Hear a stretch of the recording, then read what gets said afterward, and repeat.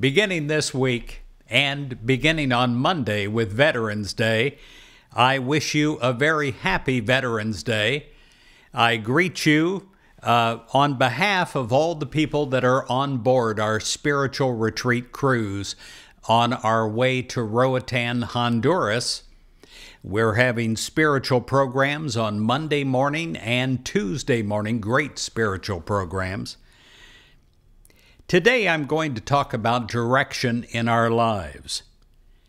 In a puzzling situation, we may want a concrete direction that shows us the way that we should exactly proceed. This is what we receive when we turn to the Spirit of God. The guidance that we receive from God is never clouded or confused.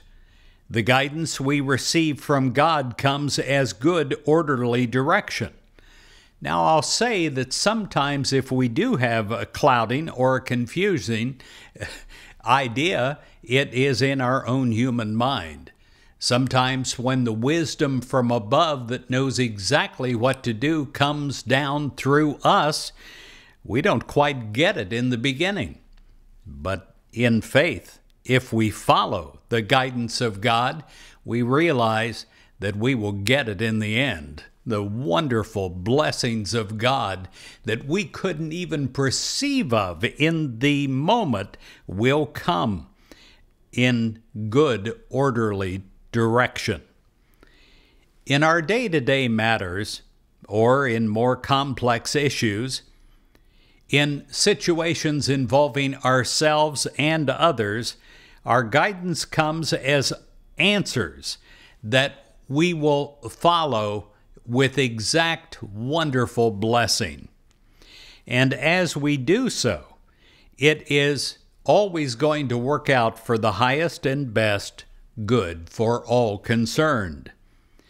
In prayer, our guidance begins as a feeling of renewed faith and confidence born in us.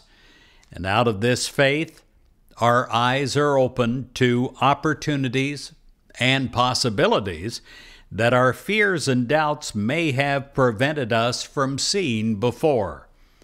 Or we may receive some totally new inspiration. That's often the case.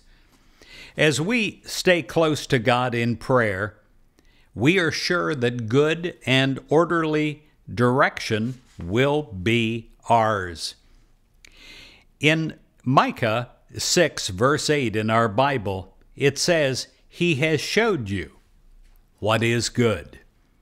Well, through the Spirit of God, you will have good and orderly direction. It will be yours.